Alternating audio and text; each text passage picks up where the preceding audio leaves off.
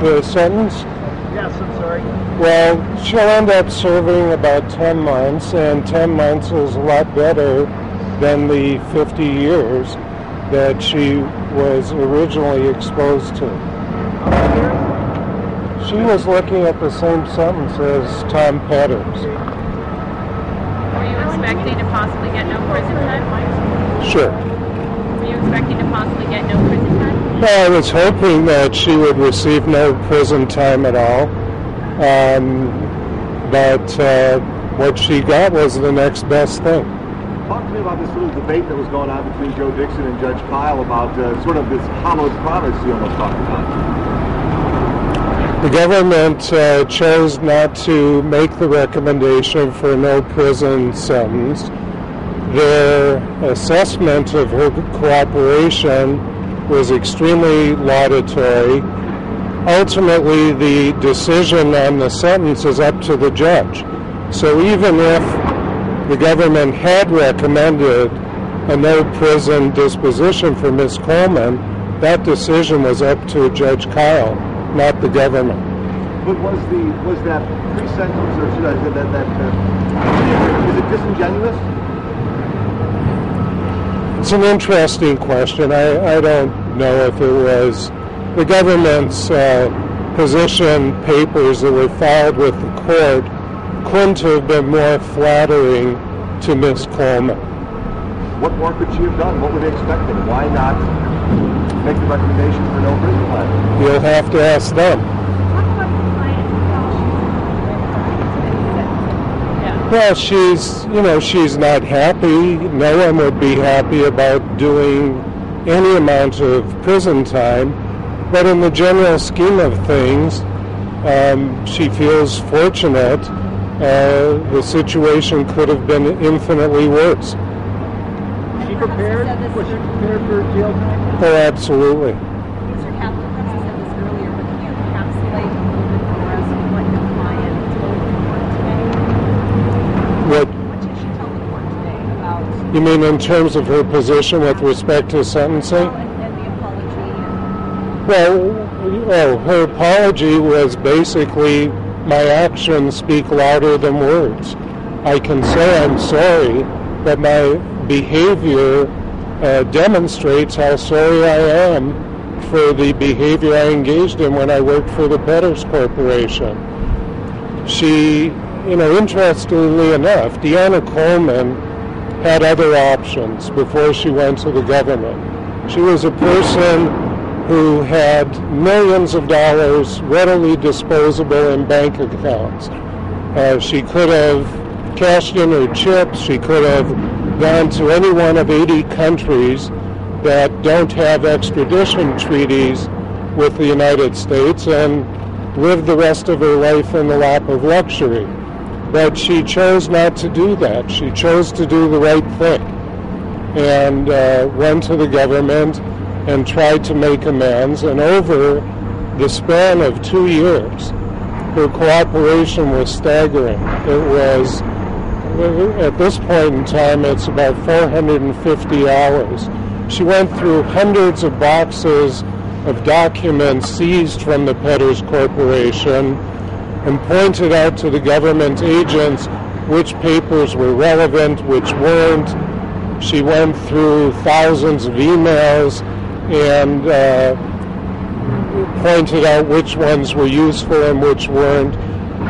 She traced the $3.5 billion loss as she was the only person other than Tom Petters who would have been capable of doing that, and he was not about to cooperate. So her cooperation was staggering, and in the spirit of actions speak louder than words, her actions were demonstrative of how deeply sorry she really was about her involvement in this whole Ponzi scheme.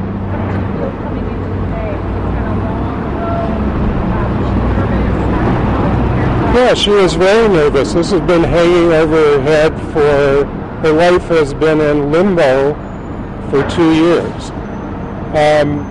But, you know, we just talked briefly after the sentencing, and she has absolutely no regrets about what she did in terms of her cooperation and coming forward.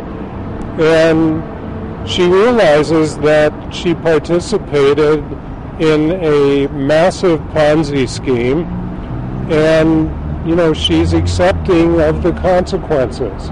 You spoke to the judge about the need to use this as an example to bring other whistleblowers forward that are intimately involved in a Ponzi scheme.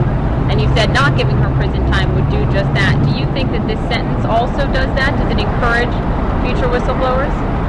It encourages future whistleblowers only if they're aware of the potential 50-year prison sentence that they're facing. The problem is the average person has no idea what lies in store for them under the federal sentencing guidelines.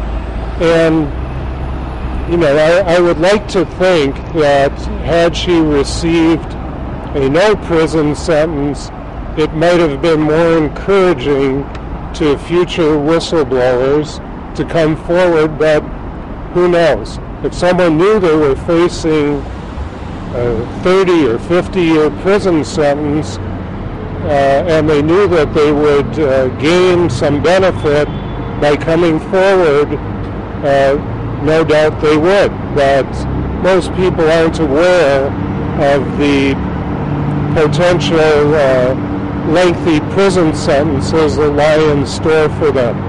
You spoke about the court preference of what facility she'd like to go to. Can you take us through what facility and why? Yeah, sure. First of all, the Bureau of Prisons decides where a person goes. But a judge can make a recommendation, and the reason we chose to have the recommendation of Pecan, Illinois, is that it's a camp. It's like Duluth for men. It's much less onerous than other types of prisons. Did you say you didn't interview at all? No, she has no intention of appealing.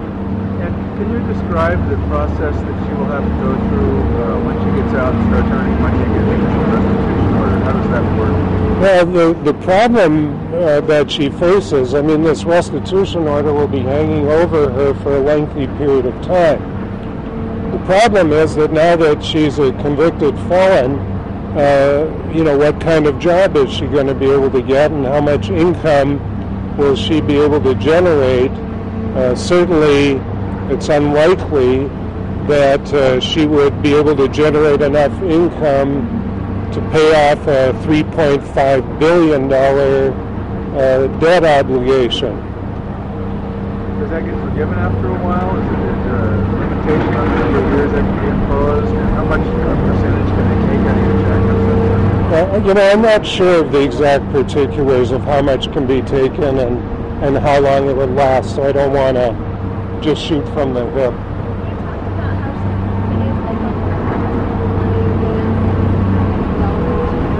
I'm sorry?